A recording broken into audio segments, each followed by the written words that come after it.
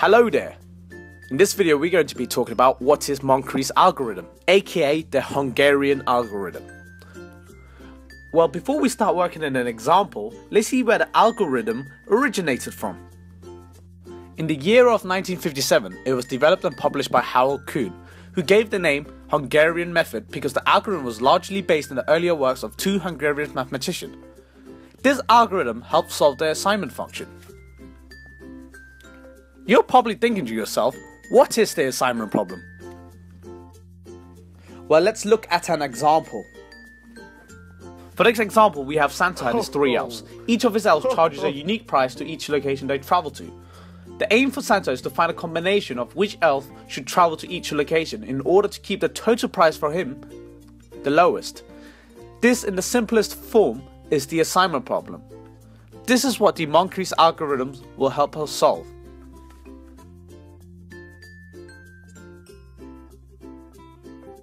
Okay, the first step is to form a matrix with the prices.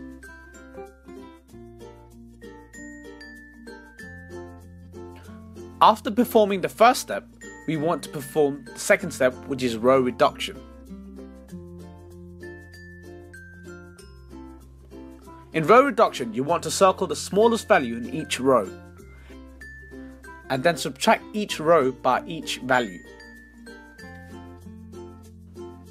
So in our case, we subtract the first row by 200.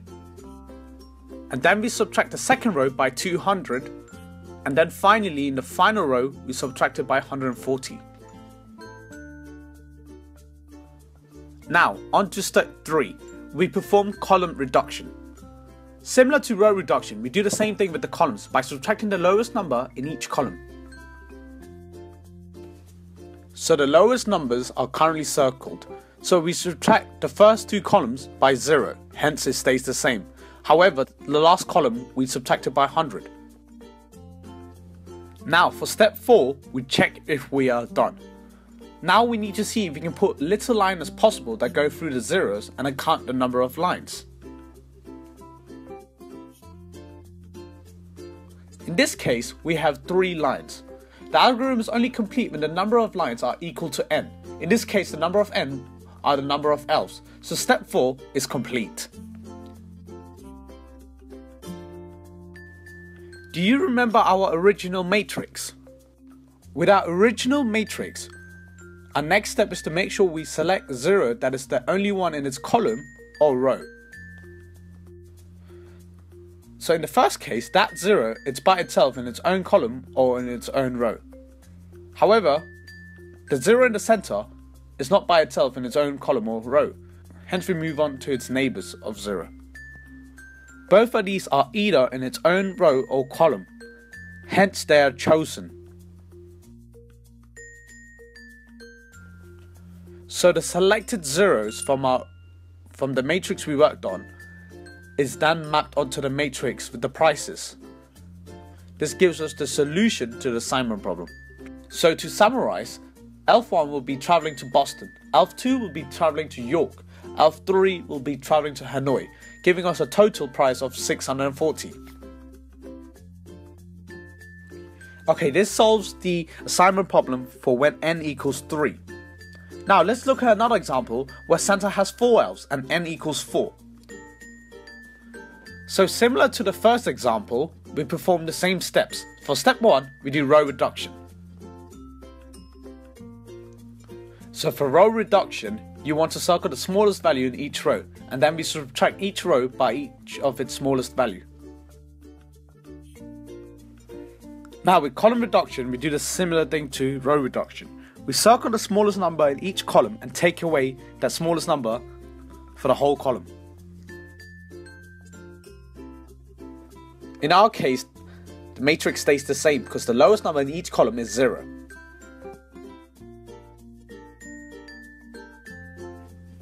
Step 4 is to check if we are done. So now we need to put little lines as possible that go through the zeros and then count the number of lines.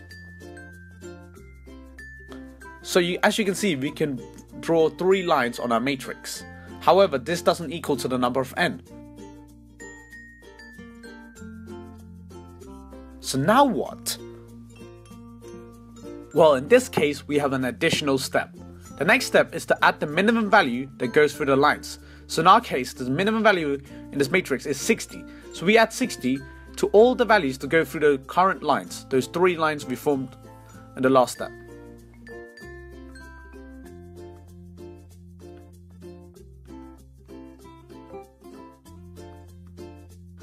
So for the next step, we need to find the minimum value and subtract the whole matrix by that minimum value.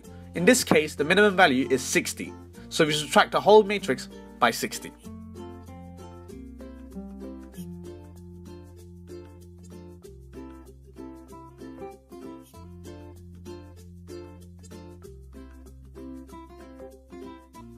The next step is the same as step 4. We need to see if we can put the same little as possible lines that can go through the zeros and count the number of lines. So now we have 4 lines, which is equal to the number of ends. Yes, you can celebrate, but we're not quite done yet. With our original matrix, our next step is to make sure we select 0 that is the only one in its column or row. Now we map those zeros to the new matrix we just drew in.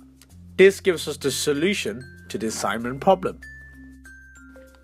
So to summarize, ELF1 goes to Hanoi, ELF2 goes to Bath, ELF3 goes to Boston, ELF4 goes to York, and that's giving us a grand total sum of £430 and 1 happy Santa.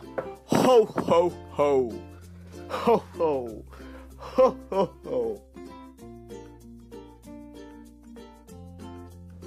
So before we end the video, here's the pseudocode of the Hungarian method.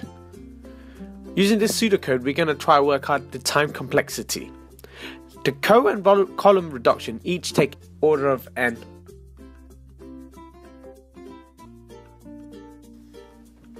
The next step represents iteration. With each iteration, the number of matches we can form increases by 1. So in the worst case, it requires n iteration to do it all. Hence, this means the number of iterations is order of n. The time per iteration depends on how we draw the lines. To draw the lines, we go through each zero in the matrix and apply the lines to cover the most of the zeros in the matrix. At most, there could be n squared zeros.